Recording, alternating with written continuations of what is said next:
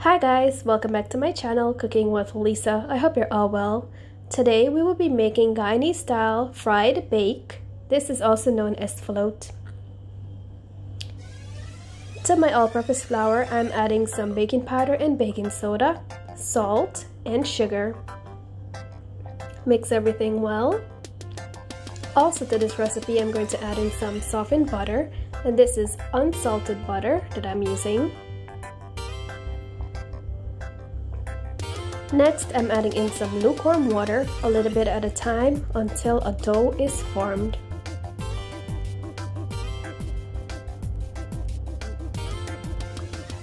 All the ingredients and measurements will be listed in the description box below this video. Once your dough is formed, go ahead and knead it for about 5 minutes.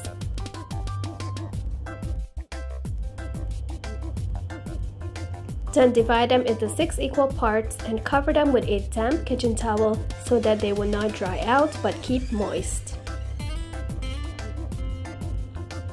After the doughs have rested, go ahead and pour vegetable oil in a wide pan and let that heat up on medium-high heat.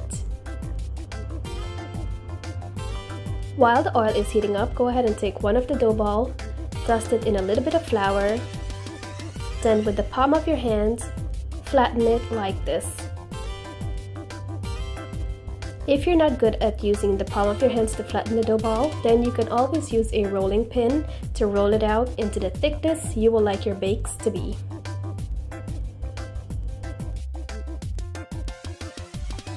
Once you've flattened the dough to your desired thickness, go ahead and place it in hot oil to fry on medium-high heat. Once the bake is in the oil to fry, go ahead and take your spoon and scoop oil continuously on top of it like this until it is swollen. If you did not do this, then the bake will become flat and the inside will not cook properly. The first bake will take a long time to fry, but the others will take a short time. Go ahead and flip it over once it is swollen and let it fry to the brownness you desire. While I was living in Guyana, I really did enjoy eating these bakes with Guyanese style scrambled eggs and salted fish. However, since I've moved to Kuwait, I have not gotten my hands on any salted fish, but that did not stop me from enjoying these bakes with other Guyanese foods such as Baigan choka, scrambled eggs, and fried tuna with potatoes. Once the bakes are finished cooking, go ahead and put them in a container lined with kitchen paper and foil paper, so this way they will stay soft, and this is what it looks like from the inside. You can stuff so many good things in there, guys. Look at how soft it is.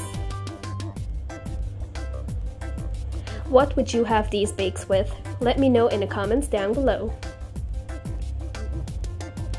That is all for today's video, guys. Thank you so much for watching it. I hope you enjoyed it. If you did, please give it a thumbs up. Please share this video with your family and friends. Have a blessed day.